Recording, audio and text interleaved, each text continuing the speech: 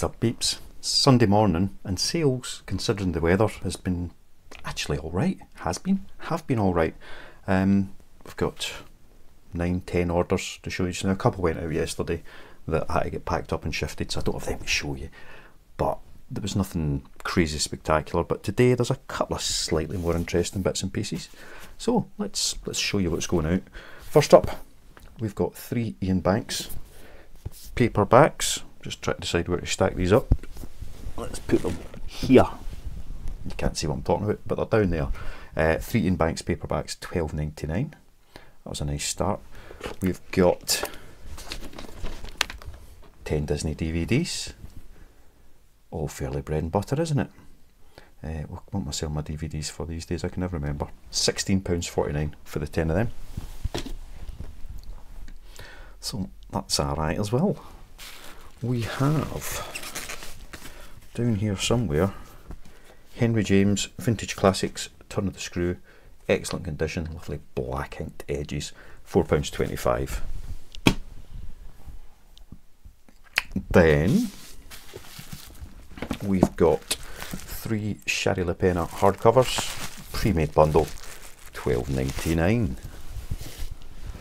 Followed by, right, bit of a big bundle this one, yeah, 10 Jodi Picoult paperback books. Nice big bundle. I like it when I sell big bundles like that. It means one lot of packing. And the 10 of them went for a spectacular £22.99. So considering what I pay for them, what it'll cost to post, that's quite a good little sale as far as I'm concerned. And next up was another pre-made bundle, although it's actually more of a set, and it is The History of the LMS by O.S. Knock, volumes 1 to 3. So this here, so you know, very specific interest books. Again, if I see them in the right price, I will pick them up. You never know what they're going to be worth unless you look them up at the time, but I never do because I can't get reception. But £10.99 for the 3 of them. So very good. And then we've got Vox, The Edge Chronicles by Paul Stewart and Chris Riddle, however you want to say it, Chris, you can say it that way. Hardcover. I've got, I think there's 3 I've got in the set of this, and that's one that's gone. I picked this one up because I do like the cover. It's nice. Not quite Terry Pratchett art, but it's definitely veering in that direction. So yeah, that one there, £4.25, nothing spectacular. Followed by another nothing spectacular, £4.25 for a copy of The Return of the King. Quite a nice little copy, but it is, I think, a bit of an ex-library book. Yeah, ex-library, so I'd priced it down a little bit just because it's got that type thing going on. Library books, you know what I mean. £4.25. And then another £4.25 book, Healing Touch, a complete guide to the use of touch therapies to promote well-being. That's it, £4.25. It will go large letter, which is quite good. There's a few of these will go large letter actually, so that saves me a wee bit in postage and makes the £4.25 actually profitable. This one went for £4.42, and it will also go large letter. So, a vintage map of Loch Doon from 1945. It's in not bad condition actually. Picked it up a wee while ago, just a curiosity more than anything else. Let's say £4.42 for that one. And that's it. I've had another couple of orders coming through just whilst I was getting set up for this, but I haven't picked them yet, so I'll show you them at a later point. But I want to go and get this lot packed up. But one thing I did want to talk about, tell you about, I had mentioned I was looking for cheaper postage alternatives, so I've been in touch with Every about seeing what the requirements were to set up a business account, and hopefully get a few pence saving, especially on the under 1 kilogram packages, to see if it makes it more worthwhile selling all of these single books.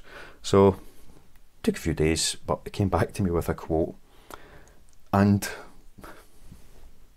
it's a funny old world, isn't it? they actually want more to send it as a business account through them. This is their discounted rate than what you pay through eBay or even directly through their own site. So excluding VAT, it's like £2.45, I think, that you pay for their smallest packages if you get it through eBay, for example. But their offer was £2.69.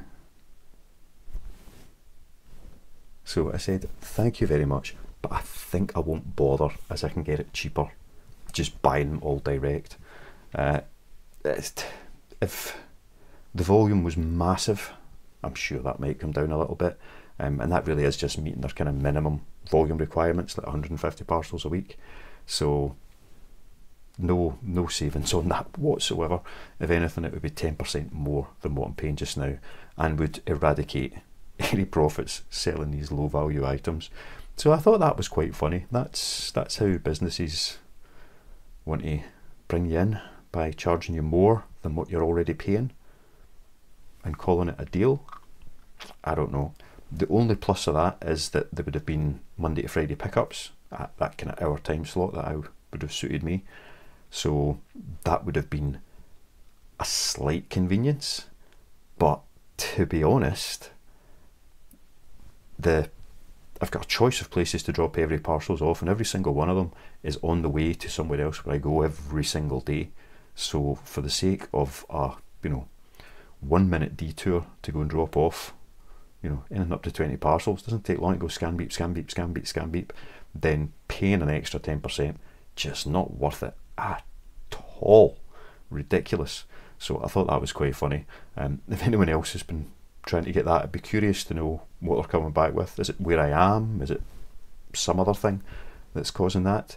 I don't know, but I thought that was quite amusing. They want more to get their discounted rate than they do just buying it direct through eBay. Very, very, very strange. Anyway, sales, not bad today. Not bad, sorry, yesterday they weren't too bad, and a couple have come through this morning. I did expect it to be really, really, really slow this weekend, just because of the weather. I mean, it's even up here north, it's been really, really nice.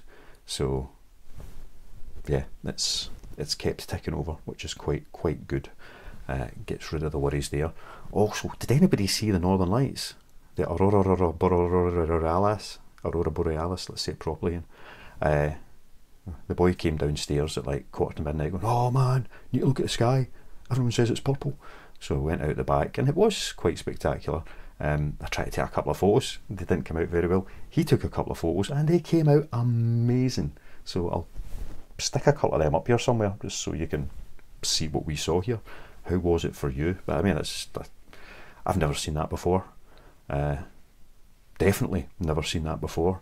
I've been to dark sky parks and all sorts of things and seen some spectacular stuff up in the sky, but never seen anything like that. It really was quite stunning.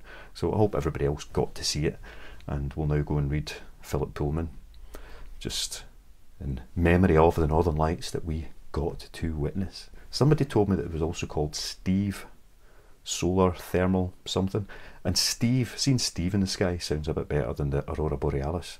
But I don't know if there's a difference between the two things. If anybody knows, let me know, and we'll see where it goes from there. Anyway, that is all for now. I'm going to do a wee bit of a pickup shortly. So if there's anything good and interested in that, I'll come back and show you. Plus maybe another couple of sales if they do come in during the day. And then this will be uploaded for you to watch. So I'll see you in a little bit. So we've made it to Sunday afternoon. No more sales. There was the one that had come through just as I was filming earlier on. The Chocolate Girls, Wartime for the Chocolate Girls, something like that was called. A wee 425 sale. I've already packed it up and it's done. Thought I might have had another couple of things to show you, but I don't from that point of view. But I have been out, done a bit of a pickup. 300 books, so a reasonable size haul. But very few bread and butters out of that lot. Maybe only 40 or 50 books that are for that. The rest, there's a couple of interesting titles, but I've not done enough with them yet to be able to share. But the shop had taken a delivery from Amazon, so they get donations from Amazon. Old stock they're clearing out. and it's the normal price to buy it from them, but what it means is you get an awful lot of the same title. So I was able to go out and pick up, you know, like 200 books, but only 10 titles or so across that whole lot. So I could put up lots of multi-listings, which is absolutely ideal.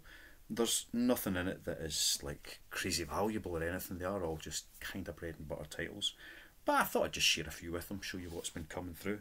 This isn't the full selection, but it gives you an idea of what you're able to pick up. And some of these I've got a dozen, some I've got 20, some I've got 3 or 4. It all kind of varies. And I have just realised I've not sorted out my microphone. And now I have. Hopefully the sound's a wee bit better.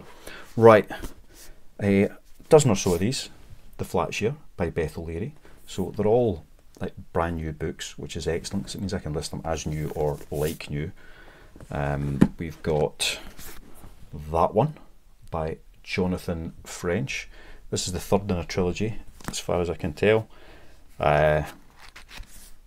Lots in the back shouting about it being like Joe Abercrombie. So yeah, I might keep a copy of that for myself. But I got 6 or 7 of those. Again, bread and butter prices.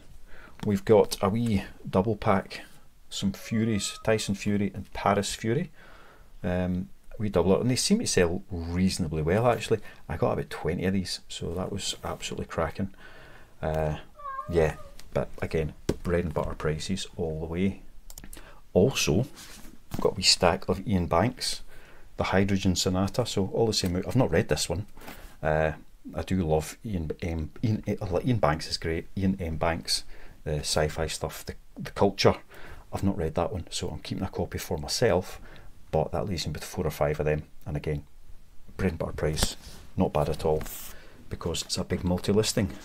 We've got Blue Hour by Sarah Schmidt.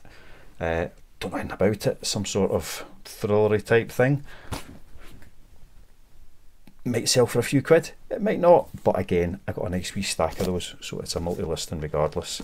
And the last one to show you here really is The Last Winter. So it's some sort of eco book. The scientists and adventurers try to save the world by Porter Fox, the author of Northland. And again, I got probably a dozen plus of those. So it was a different pickup today, but definitely one worth doing. That lot, all the multi-listings I'll be able to put up from that, it's going to be about £1,200–1,300 worth of listing value, which is fantastic. Because a lot of them are in new or as new condition, it means there's an extra wee bit of value in them, assuming I can sell them. So it really bumps up, you know, the beast that is the eBay shop. So that was really good. I did get some bread and butter bits and pieces, you know, the usual odds and sods to get listed. Picked up 1 for myself, well 2 for myself if I count a copy of that one, but I'll be talking about them in another video. And yeah, a couple of interesting titles. Another copy of Prince Harry Spare, but just every time you get that, it just sells. It's great. It's not worth a fortune, but it's a guaranteed couple of quid coming back in every time you find one. A wee Folio Society set of Jane Austen, which was nice. You see one of them, you think, oh, there's going to be more. There wasn't, it was just the one, but a wee 3-book set of that. So again, that's a nice wee extra bit of value. Instead of it being a £5–6 book, they might sell for 15–20. I don't know, I haven't done any research on them yet, but that could be the extra wee bonuses that work out. So about £100 spent on about 300 books. Not the cheapest, but considering what I was able to get, more than happy to pay it and keep it all selling on. Anyway, I think that is going to be all for today. Say no more sales to share or show, which is a shame, but it's such a lovely weekend. Why would people be spending their time buying stuff on eBay when they can be out enjoying the sunshine, doing the garden, at the beach, whatever it is you do on sunny days, which is what I'm going to go and do now.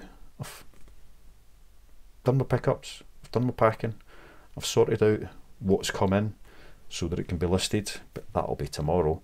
Now I am going to go and get the messages and then go and sit in the garden for an hour or so and read my book, which is what everyone should do all of the time. Alright, I'll catch you all there. Bye bye.